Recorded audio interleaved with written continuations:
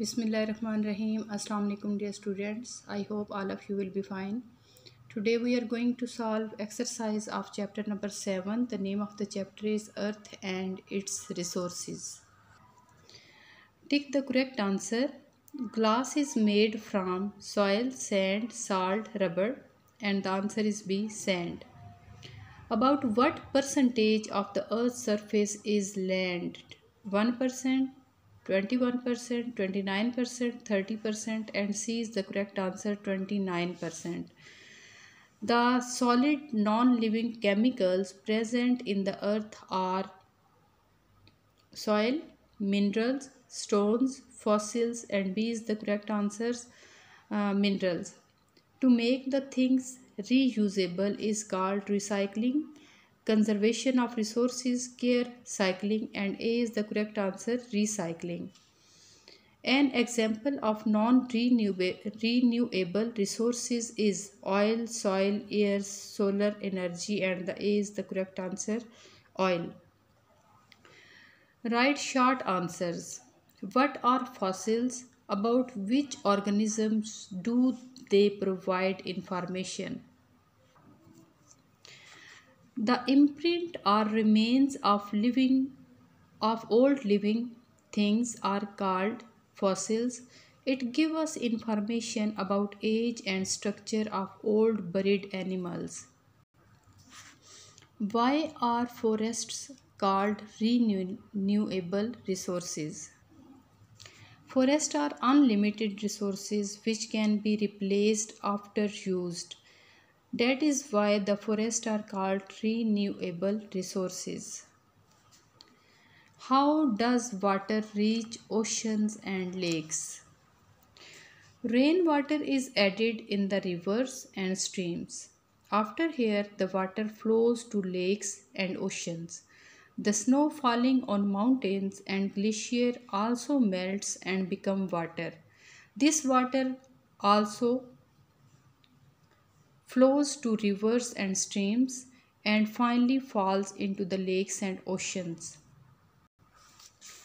Describe any two advantages and disadvantages of deforestation. First of all, advantages of deforestation. Cutting of trees give us wood of different types for different purposes. Cutting of trees give us space for modern housing societies. Disadvantages of deforestation. Cutting of tree cause pollution. Deforestation cause climate change. Differentiate between renewable and non-renewable resources. Renewable resources. The unlimited resources that can be replaced after used are called renewable resources. For example, air, water, soil, etc. Non-renewable resources. The resources that cannot be replaced after used are called non-renewable resources. Constructed response questions. We found the skulls of various animals during an excavation. How do we know about their feet?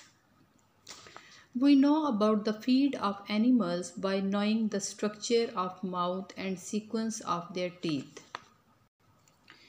Jellyfish is soft invertebrate. Can we obtain fossil of jellyfish? No, we cannot obtain fossils of jellyfish. Investigate. Is there anything that is not made from natural resources? Yes, there are many things that are made from artificial sources. Water is a renewable resource. There should be plenty of water for every human being on the earth, but why is it not so? Water is renewable resource, but it is not available for every human because the distribution of water is not uniform on earth and land is also 29% on earth. Is it possible that we can have more resources than those of the past? Yes, we have more energy resources like petrol, natural gas, and coal as compared to the past. What are natural resources? The basic material that humans get from land, sea, and air are called natural resources. How we should use natural resources? There is no substitute for natural resources. If humans do not use these resources properly, there is a danger that these will be unavailable soon.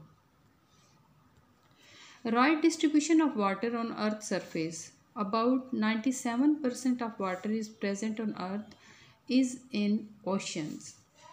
The remaining 3% is present in glaciers, rivers, streams and lakes. What is importance of water? All living things need water to survive. We use water for drinking, cooking, washing clothes and dishes. Water is also very important for plants and crops. Write a note on air. Air is very important for the survival of life on earth. Air is present all around the earth surface. It is also present in soil and water, due to which living beings can breathe inside soil and water.